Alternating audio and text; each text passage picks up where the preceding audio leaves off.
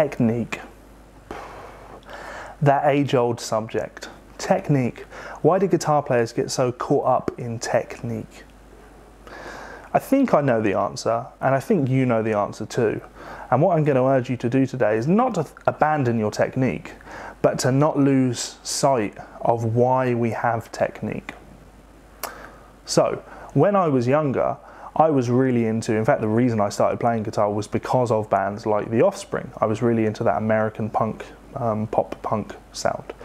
And then I kind of got into bands like Slipknot, and I discovered Joe Satriani. In fact, I remember a Total Guitar issue that had Noodles from The Offspring, Mick Thompson from Slipknot, and Joe Satriani on the cover, and they sort of all interviewed each other, and that was super cool to me. And then from there, from reading more from Mick Thompson, I discovered guys like Paul Gilbert and Jason Becker, and I liked that. I remember being into Ozzy and Zakk Wylde, and then Black Label Society, obviously, and that was sort of my path into the shred thing.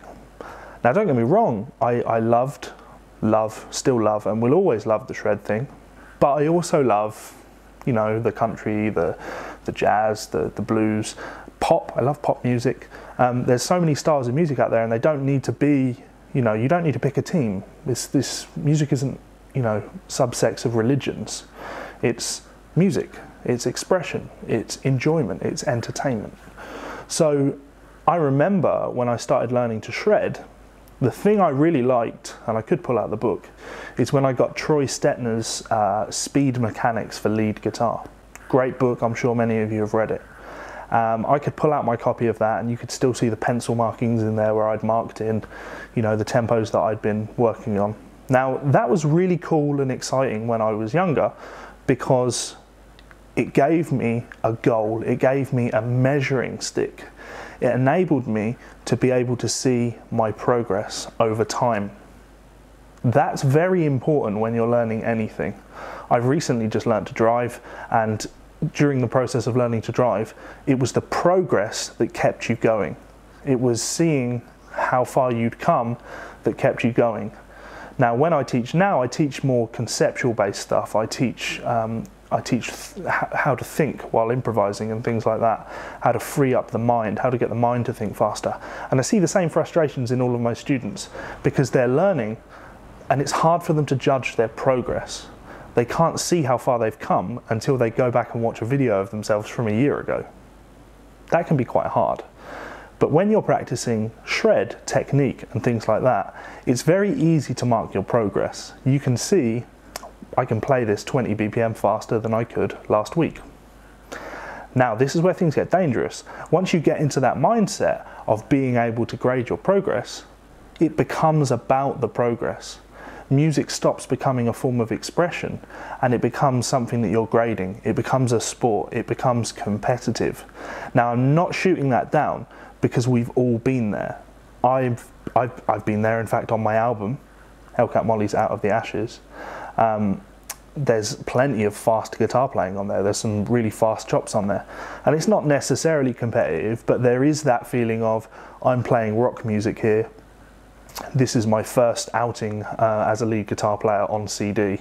As a sort of band leader, I need to show everybody what I can do. I need to show that I shouldn't be trifled with, as it were. Which sounds pathetic when I actually say it out loud, right? It's hard to get out of that mentality though. In the rock setting, guys have played fast for years. You have to be able to show your chops. But what I'm getting at is that we don't ever want to lose sight of why we're playing our chops. It's to express ourselves. Now, thankfully, I've not stayed on a diet of guys like, you know, the Shrapnel Shredders. Not that I've not learned, you know, my fair share from incredible players like Scott Michoud or Jason Becker or Tony McAlpine or Greg Howe, and there's so many guys out there, so many unknowns as well, that it's never ending. I've learned my fair share of things from them, but at the same time, I've also learned my fair share of things from the blues guys that I'm really into. Guys like Albert King was quite a big influence on me, and Stevie Ray Vaughan I mentioned in a previous video. But I've done my listening to all of those guys. I've been back and done the Sun House thing. I really got into that vibe, and then the slide players like Derek Trucks. I really got into that, and then I'm massively into Scott Henderson and Jimmy Herring, and I like when these guys play fast, but really it's their phrasing tricks and techniques that grab me. And if you're a metal player watching this, you probably know that from guys like Marty Friedman, who has such a unique sound, or someone like Alex Skolnick, a unique sound, Chris Poland, a unique sound. Then I say someone like Michelangelo, a unique sound, or just very proficient. Rusty Cooley, a unique sound, or very proficient. Now obviously I'm not beating on those guys, because if I go over to my CD collection over there, I've got Rusty Cooley albums and I've got Michelangelo albums. I've listened to Rusty Cooley, I've listened to Michelangelo. I have Rusty Cooley instructional products, I have Michelangelo instructional products. Sometimes there are times where I want to put that music on, but other times I want to listen to other things. What I'm getting at is that technique is nothing more than what we use in order to express ourselves. Don't lose sight of why we learn technique. Don't lose sight when you're practicing your alternate picking of why you alternate picking. You're not doing it so you can alternate pick. You're not doing it so you can be faster than that guy and be faster than that guy, because, and here's the kicker, there will always be someone faster than you. Always. And they're probably going to be an 8-year-old Asian kid.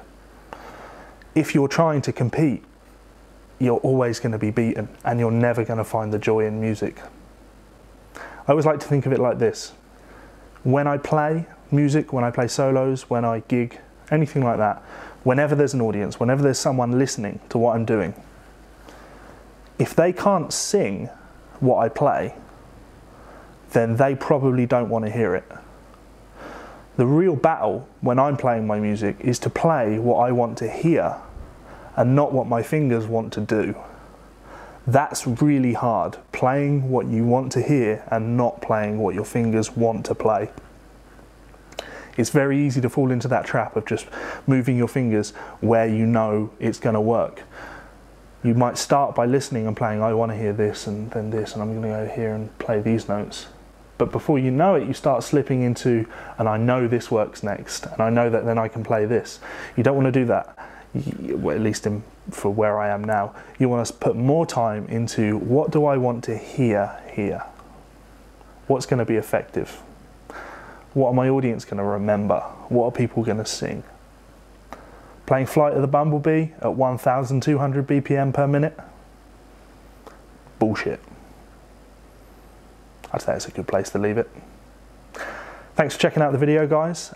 You can find my album, Hellcat Molly's Out of the Ashes. There's an image of it up there.